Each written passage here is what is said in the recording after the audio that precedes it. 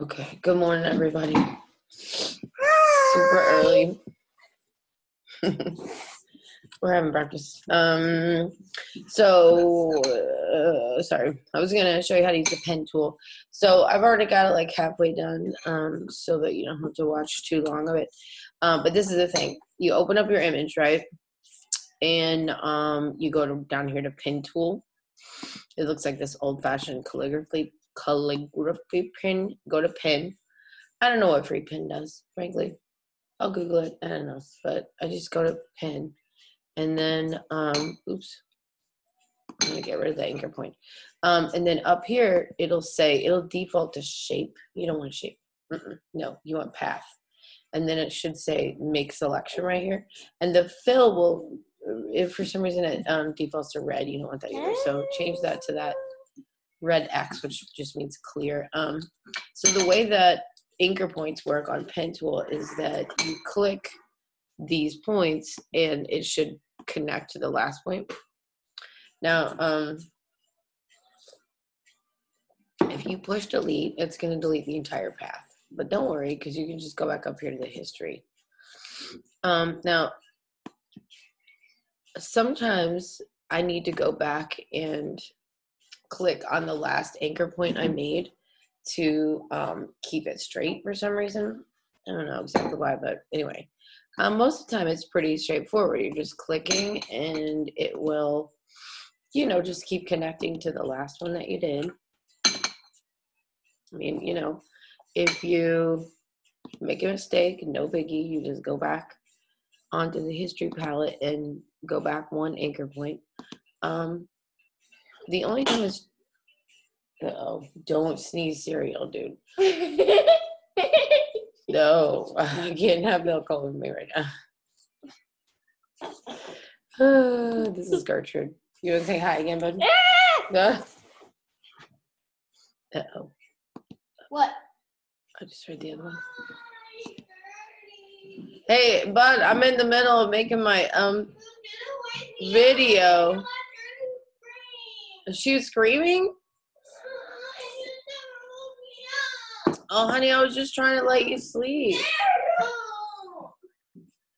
Hang on. I'm gonna try. Okay.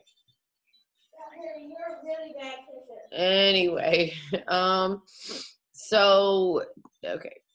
Now, right there, you see how I did this, and it's just like, it's too much of a straight line, and that's a curve. So you can make like a curved anchor point. If you move the point, it'll curve it. But when I just did that, it's like, I kind of felt like it was curving the wrong direction. By the way, you have to move it when you click it. You can't move it after you click it. And then what I usually do is I click right back on that blue thing again, right in the middle, so it knows what the actual point is. You don't want it to add on to the little white circles. You want it to add to the blue one. Give me a sec. I'm almost done, okay? I'm almost done. Okay, and then over here again, we got like a curve. It's not the best, but it works. Yeah, but hush. Here's another curve. I don't know. Yeah. It's kind of awkward, but it kind of works. It's better than, just making it like super straight. I think I decided that I don't care about that stuff. I'm just going to cut it off. Well, Gertie. Just love it. Gertie, I'm almost done, bud. Okay, so the fun part is when you get to the top, you get to go back, and this is the most satisfying part. When you click on the point that you started on, it completes the path. So right now in the history palette, it's like closed path. If it doesn't say that, there's probably something wrong, and you'll find out really quickly that there's something wrong. All right, so now I close the path. Now I want to make it, instead of a path, I want it to be a selection. So I'm gonna go over to paths, and down here there's this little, one of these, this little square thing. I'm gonna push selection. Okay, so now it has the little squiggly lines that make it a selection. Okay, so next up though, I'm gonna change this selection just a little bit to make it softer around the edges. And you probably should do this with any selection, but whatever. I'm gonna go, because I should have done that with a magnetic lasso tool too. Uh-oh. What is it doing? What is it doing? I don't like that. You made it sit down, that's a what? No. I'm gonna go back. Keep going, you get it. You know, Gertie, that's like really great. Okay, let's sort of refine edge and see if that gives me that menu I want. Nope. You know what though? Honey, nice. This is a neat tool. I think what you would do here. That one's the difference. This is like a mask mode. You could go in here. You know I'm recording a video, right? I know, but you're recording in the early morning. Is it taking too long, honey? Yeah, and it doesn't matter. You're recording in the early morning. Okay. How to deal with that? All right. I'm sorry. So I found the thing I wanted to show you.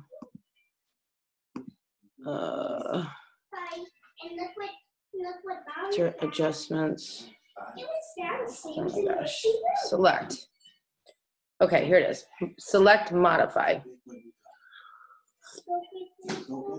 I would go to feather and do like, if you do too much, it just looks stupid. It's like too many. It's like too soft, you know? Maybe 5 to 8. But it'll just kind of fuzz the edge a little bit so that it blends in better with the thing you're going to be putting it on. Okay, so now my selection's done. And I'm going to go back to this and see the whole thing. I mean, what do you call this? I don't know what that is. It's the zoom tool. Duh. Usually if it says negative or positive, you have to push either command or control or whatever, and it'll switch to the other. I just pushed it once, and for some reason it's going in like 3. Okay, so have a selection now. This background's all white, so you would think that means it's see-through, but it isn't. All that whiteness is gonna cover up anything you put it on top of, right? So I'm gonna go to select inverse, because that selects the white part, like the outside part. And then I'm gonna go to edit, cut, and now I get that nice gray and white check background, which means it's clear. I'm gonna go to select, deselect, and then I'm gonna save this as a PSD. I'm saving it as PSD so that I can use it in Photopea to make my collage. I don't know, then honestly, yeah, it could work to save it as a JPEG, but I don't know. I just don't want to take the chance that it will misbehave for any reason. If it's PSD, then you know it'll edit like a PSD. It'll edit like a Photopea document or a Photoshop document. All right, and I'm just gonna make sure that I save this somewhere where I can find it, and that's it. Okay.